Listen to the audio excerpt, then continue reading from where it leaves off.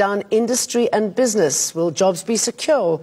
Can we expect retrenchments after the lockdown? Let's find out with Jason Hamilton from the University of Stellenbosch's Business School. I should imagine, Jason, that retrenchments is going to be an everyday reality after this is all over. I think for the crisis we're facing currently, and obviously exasperated based on our economic position prior to this, yes, there will be impact felt across all sectors and across all industries.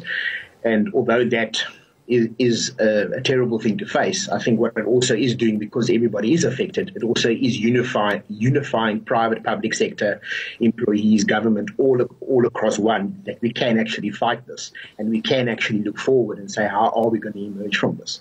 I think the reality is also that there's no sector that's going to come out of this in the same position that they were before.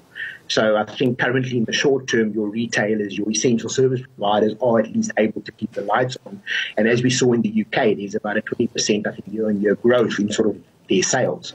However, that's going to be really short-lived, because companies and individuals coming out of this and over the next couple of months is going to have to take on significant amounts of debt to survive, which means you're going to place further pressure on the economy. As you say, finally, the public-private sector really stepping in, whether it's some sort of new business plan or handing over cash. After this, there will be a new business plan going forward, won't there, across almost every sector? There will, and I think it's very difficult at the moment to know what that plan looks like, because we're dealing with such an interlinked one economy, one from a South African and a global point of view, but also the pandemic's changing and evolving. So, or the impact of it is changing and evolving. So until that starts crystallizing, it's very difficult to really plan and see what that looks like. However, it is crucial to start planning.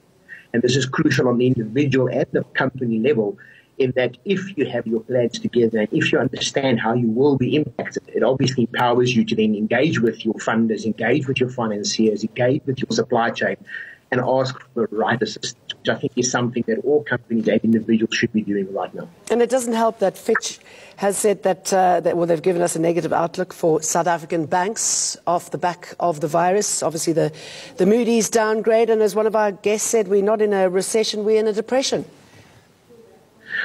Yes, and I think the depression word is always a difficult one to throw out.